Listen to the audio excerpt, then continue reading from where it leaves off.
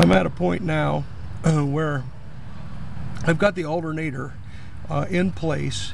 I still haven't climbed under the car to tighten up the bottom, but you can see that there's a fair amount of room for the nearly twice the amount of output on that alternator. The physical size is a pretty good match for the little G10, even the G10T.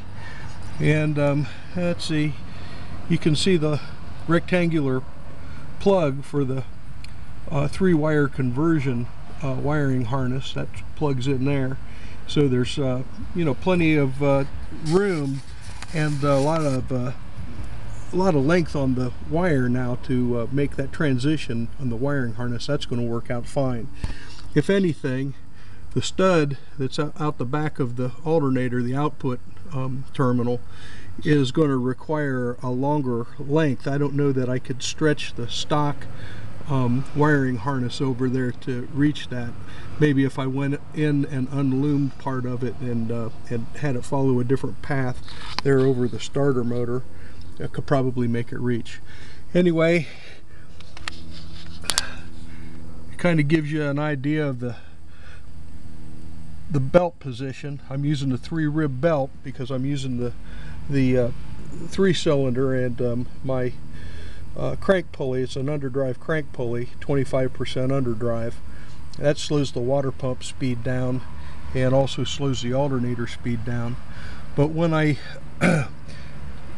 made the calculations on the pulley diameters, it looks to me like if you just use the pulley off of the Bosch alternator, that 4-groove pulley off of a 4-cylinder car, it should give you a 57mm diameter on the sheave.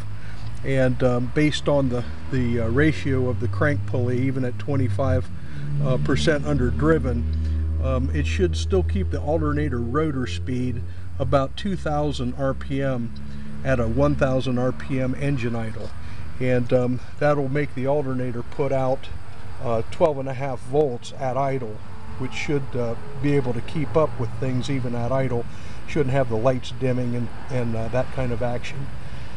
And then as the engine RPMs pick up and the alternator rotor speed picks up, at 2,500 RPM, I should be pretty much up to speed on the alternator, at least by 3,000 RPMs, and I should be putting out 14.5 volts, which is a good range. So the sheave, the pulley sizes for this engine and for this conversion worked out really nice.